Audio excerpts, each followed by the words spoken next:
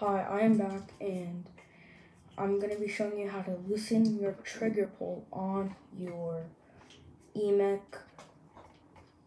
and I think the ether. I think the ether. So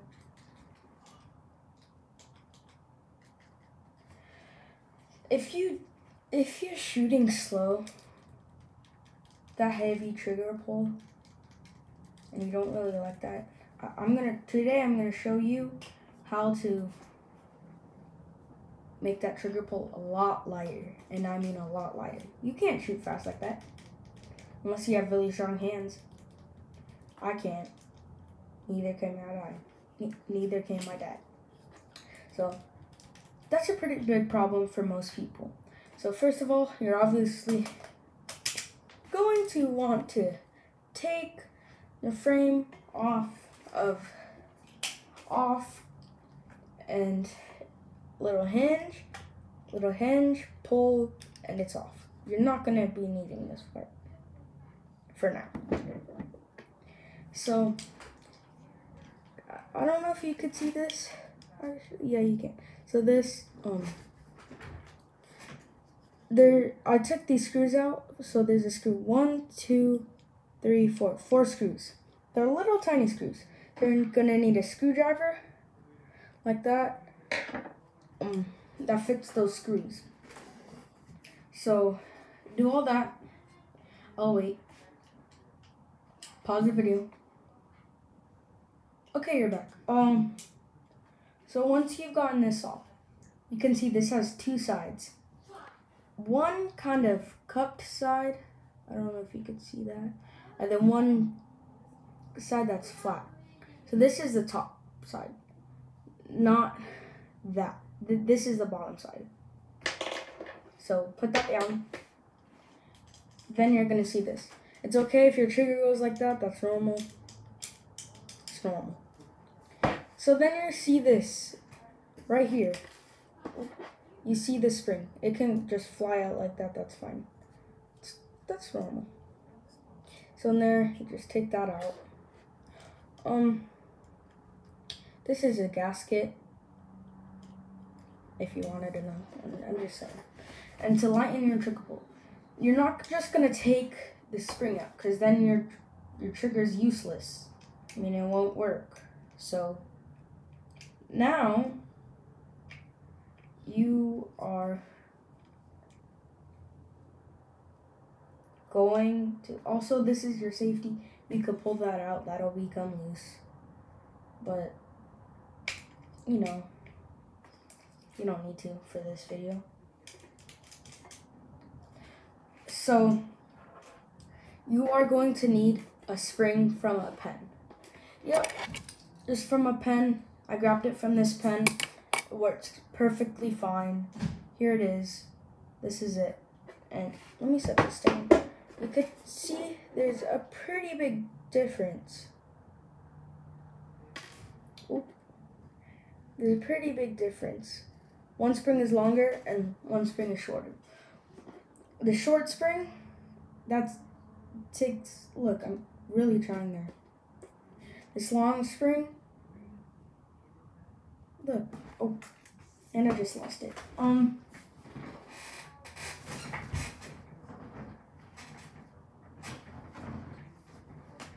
And I got it. Okay. It fell under my desk. So you're gonna get this spring. Right, and I'm gonna point to it with my screwdriver. Right here, this little brick thing. This spring, the stock spring was sitting on that. So you're going to want to take this spring from your pen. Obviously, find a pen first with the spring in it. And you are going to want to put it on that. And it should look just like that. Pull the spring, pull the trigger, that spring moves with that trigger. So Should look just like this. Now, you could put this on. Remember, the cup side goes down. The one with the indent goes down. So you want to cup that, put that cup on the spring, make sure it goes on the spring, and push down. It's a spring that's going to be pushing up, so you need to push down when you put your screws in. And you could test it. Right now, you could put the body on without any screws on it. And look at that. A lot lighter. You could rewind into the video and see how much force it took. Look at that. You know what? I can show you right now. Look. Oh, it's on the wrong way.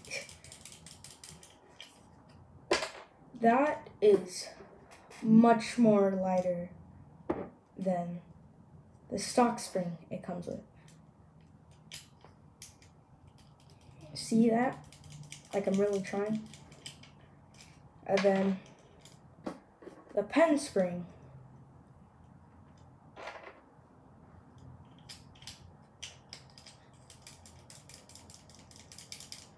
This obviously is going to be used more for the Emek, because the ether you just need to pull, if you have it on PSP, or if you're keeping it on NXL, you might want to do this, but if you have fast enough fingers, you won't need to. Hold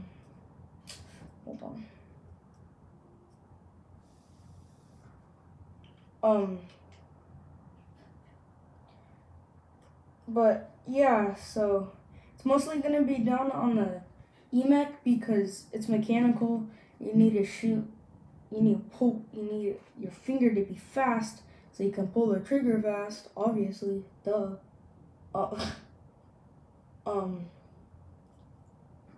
And this dumb magnetic, I have a magnetic screwdriver and it's messing everything up.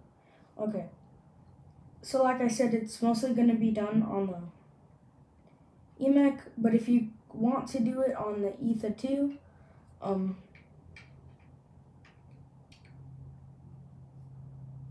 you can, if your fingers are not fast enough and you're too lazy to put the to take off the eye covers, press the button, and change the different firing modes. I would definitely recommend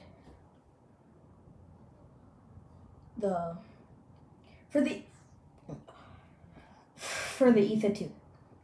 Also, if you want a trigger that you can adjust,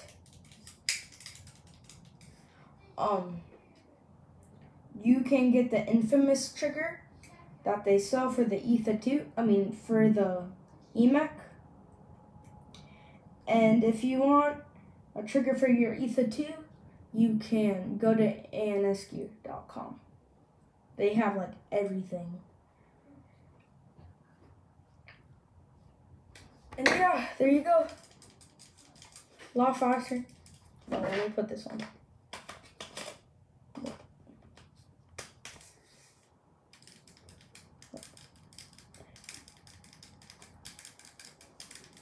That's a lot faster than normal, right?